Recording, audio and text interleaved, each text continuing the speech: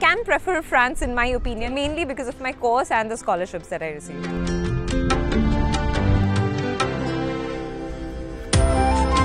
When it comes to employment opportunities, they need more and more nuclear engineers and more technicians and professionals in the field.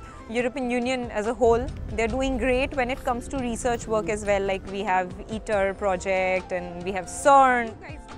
You have one visa, and that's the Schengen visa, and with that you have an access to so many countries in the European Union. So Germany or Finland and Switzerland, all of these I'm talking about nuclear. So even if you're not in nuclear, you have even more opportunities.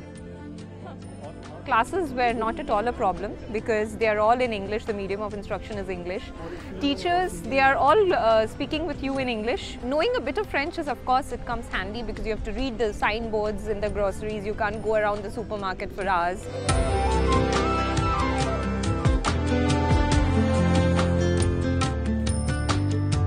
People have been very helpful. If you have some French and a good enough amount of English, you are good to go.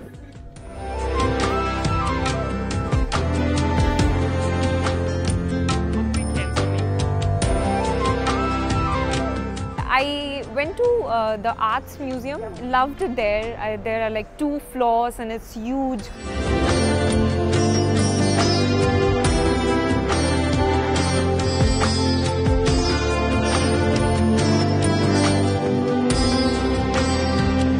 So it was like I am coming halfway, they are also coming halfway, and it was great. I don't think people would find it very difficult. It's pretty easy.